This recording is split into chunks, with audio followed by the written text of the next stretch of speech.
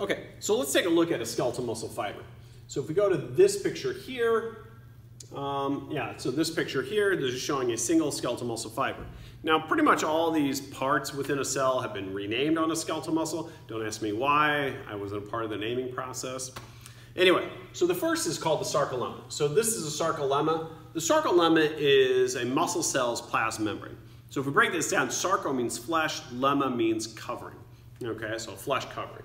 So that's a sarcolemma. Now, here's what's interesting is that there's these structures, I don't know why that moves on me, but there's these structures right here, and these are called T-tubules. So transverse or T-tubules, these are parts of the sarcolemma that penetrate into the cell, all right? And they're going to be important in muscle contraction. Next is the sarcolemma. So the sarcolemma is all this stuff here on the middle is the sarcolemma. So this is a muscle cell's cytoplasm is the sarcolemma. It contains thousands of mitochondria, which they're only showing a few, but there's lots and lots of mitochondria in here.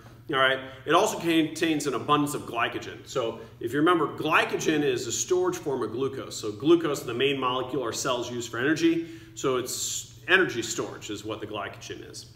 It also contains myofibrils. So each one of these alternating green and purple things right here, those are myofibrils. So this is showing like 1, 2, 3, 4, 5 myofibrils within the cell. There's lots and lots more of these. All right. It also contains myoglobin. Now, myoglobin is a protein that stores oxygen in muscle cells. Okay, so it's going to be very important. So we'll talk about myoglobin later on. Now, this yellow stuff that we see here, that is the sarcoplasmic reticulum. So this is a muscle cell's smooth endoplasmic reticulum.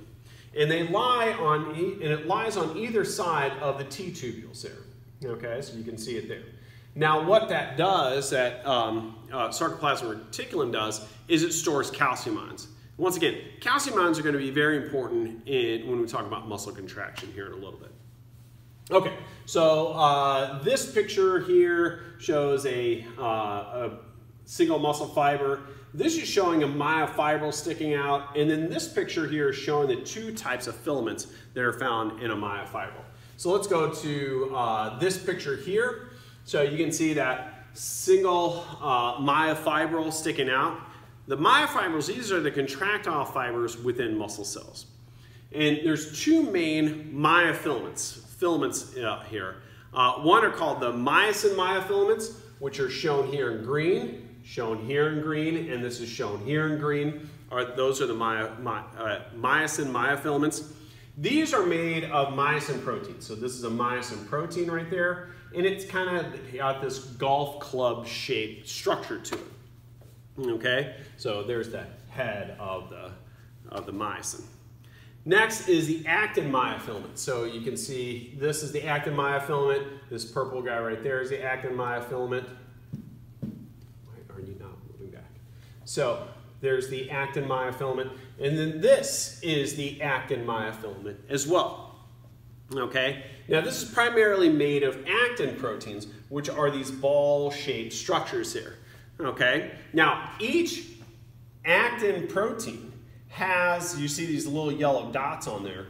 Those little yellow dots are what we call the active site. That's where the head of the myosin can bind to the actin protein. Okay, so this thing will bind onto there, and this you can kind of see. It kind of looks like they're already bound there. Okay, now also on that actin myofilament, you can see a couple other things. So this right here is a protein called tropomyosin, and this is a protein called troponin, and these are connected to each other. Now, tropomyosin blocks that active site on the actin. So meaning that the head of the myosin cannot bind to the actin when the tropomyosin is in the way, all right? Attached to the tropomyosin is troponin. And so this is why we call this the troponin-tropomyosin complex. Now, what troponin does is it binds to calcium ions that are released by the sarcoplasmic reticulum. And we'll get to that when we talk about muscle contraction. Now let's take a look at what makes those striations. So remember, those striations are these alternating dark and light lines that we see in skeletal muscle. All right? So these darker bands that we see right here, these are called the A bands. And wherever we have myosin is where we have those A bands. So there's an A in dark, okay? So next are the I bands. So that's these lighter bands here are the I bands, all right? So we look down here, you can see that says I band right there. What you can see there is there's no myosin in the I band. So wherever we have myosin, that's an A band. Wherever we do not have myosin is the I band.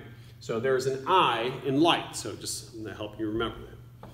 Within the I band, you're seeing this zigzag line here, and it's actually three-dimensional. It's a disc-shaped structure, and this is known as the Z disc, okay? And so all the actin myofilaments attach to the Z disc. We see that over here as well. The myosin does not attach to the Z disc, all right? So the last thing in here is a sarcomere. So a sarcomere is the distance between one Z disc and another Z disc. So that's one sarcomere there. Here's a Z disc, there's a Z disc, there is another sarcomere there, okay? So the sarcomere is a structural and functional unit of a myofibril, all right? So up here, that's trying to show Z disc there, Z disc there, Z disc there, Z disc there. So this is one sarcomere, there's another sarcomere, there's another sarcomere, there's another sarcomere. So a myofibril is just one sarcomere after the next, okay? And so that's the structural unit of the myofibril. Why it's a functional unit is because when we're going to look at muscle contraction, which is what we're going to do next, is that all we have to do is see what takes place within one of these sarcomeres, and that's going to take place through the entire myofibril, which is going to take place through the entire muscle cell, which takes place through the entire muscle. And that's where we're going to look at in contraction.